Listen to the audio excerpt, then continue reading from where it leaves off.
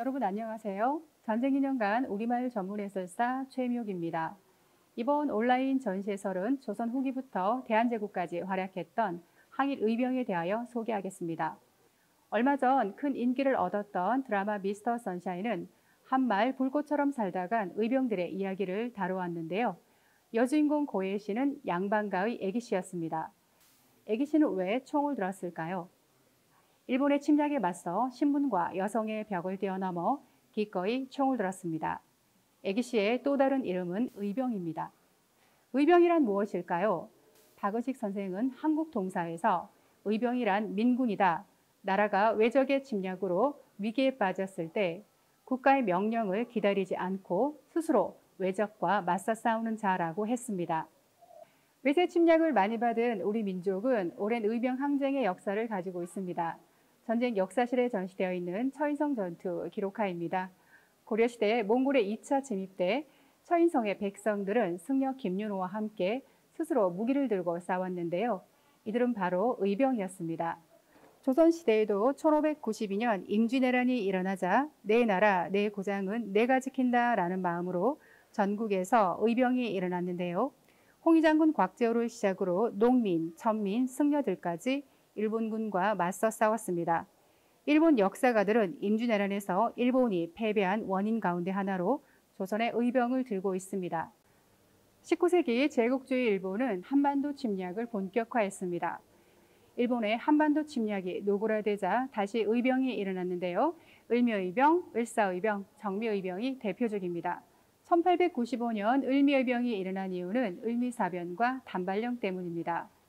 청일전쟁에서 승리한 일본이 조선의 내정을 본격적으로 간섭하자 명성황후는 러시아를 이용해 일본의 간섭에서 벗어나려 했습니다. 그러자 일본은 경복궁에 있는 건천궁에 침입해 명성황후를 무참하게 시해했는데요. 이 사건을 을미사변이라고 합니다. 을미사변 이후 친일 내각이 남자들의 상투를 자르라는 단발령까지 실시하자 국모의 원수를 갚고 형체를 보존하자라며 전국에서 의병이 일어났는데요. 을미의병은 임진왜란 이후 최초의 항일의병이라는 점에서 의의가 있습니다. 한편 국모의 죽음 앞에 분노한 한 여인은 경고문을 붙였습니다. 외놈대장 보거라. 우리 조선 안사람이 경고한다. 내 놈들을 잡아서 처단하고 말 것이다. 이 경고문을 쓴 여인은 한말 최초의 여성의병장 윤희순 의사입니다. 을미의병이 일어나자 윤희순은 안사람 의병가라는 노래를 만들어 여성들의 의병 참여를 독려했는데요. 우리 외놈들이 강성한들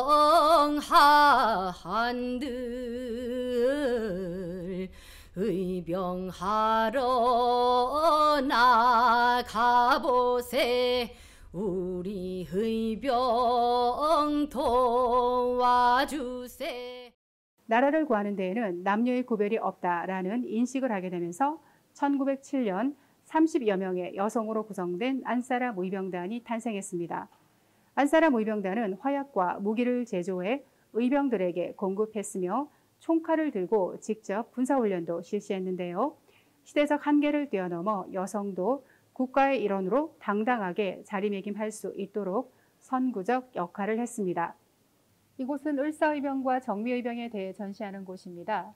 1905년 을사의병이 일어났는데요. 그 이유는 일본이 대한제국의 외교권을 빼앗았기 때문입니다. 러일전쟁에서 승리한 일본은 국제사회에서 한반도에 대한 독점적인 지배권을 인정받았습니다. 이후 일본은 이토 히로부미를 보내 을사늑약을 강제로 체결했는데요.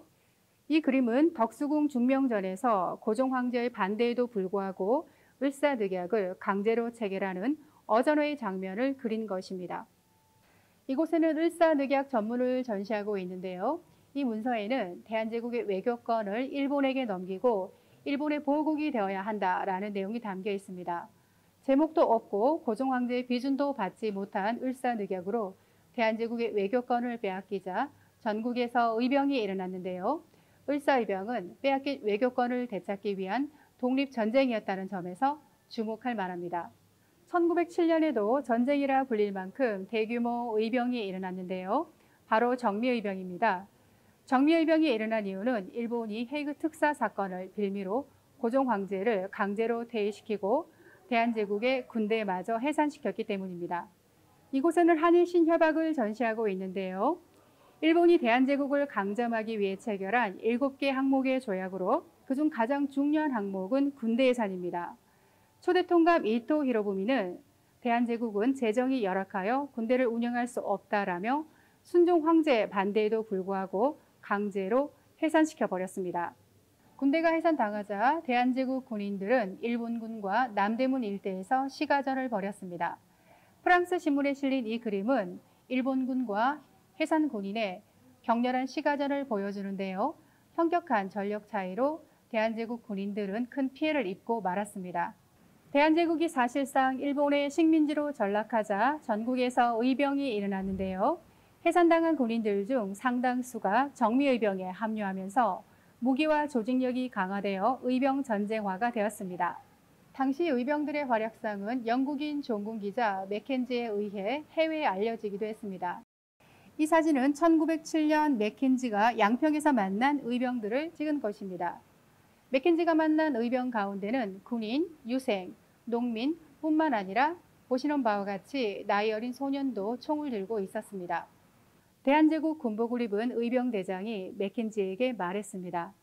우리 의병들은 말할 수 없이 용감하지만 무기가 별로 없습니다. 제대로 된 총을 한 자루만이라도 구할 수 없을까요? 이곳에는 의병들이 사용했던 도검과 총을 전시하고 있는데요. 그러나 총은 낡아 쓸모가 없고 화약도 거의 떨어졌습니다. 이들의 투쟁이 실패할 것임을 예감한 맥킨지는 목이 메어 물었습니다. 죽음이 두렵지 않습니까? 한 의병이 대답했습니다. 우리는 어차피 싸우다 죽게 되겠죠? 그러나 좋습니다. 일본의 노예로 사느니 자유민으로 죽는 것이 낫습니다. 맥켄지는 그에 져서 자유를 위한 한국의 투쟁에서 한국인들은 열악하고 절망적인 상황에서도 애국심이라는 것이 진정 무엇인가를 온몸으로 보여주고 있었다라고 서술했습니다. 맥켄지가 찍은 이 사진은 교과서의 정미의병 사진으로 잘 알려져 있는데요. 드라마 미스터 선샤인의 마지막 회에서 그대로 재현해 많은 감동을 안겨주었습니다. 의병이 없는 마을이 없다라고 할 정도로 의병 전쟁이 계속되자 일본은 남한대 토벌 작전을 실시했습니다. 프랑스 신문에 실린 이 그림은 일본 헌병이 철도 파괴죄로 체포한 조선인 의병을 처형하는 장면인데요. 일본군은 의병뿐만 아니라 그들에게 협력했던 지역민들까지 무차별하게 학살했습니다. 결국 더 이상 국내에서 활동이 어려워진 의병들은 만주와 연해주로 이동해 독립운동의 근거지를 마련했습니다.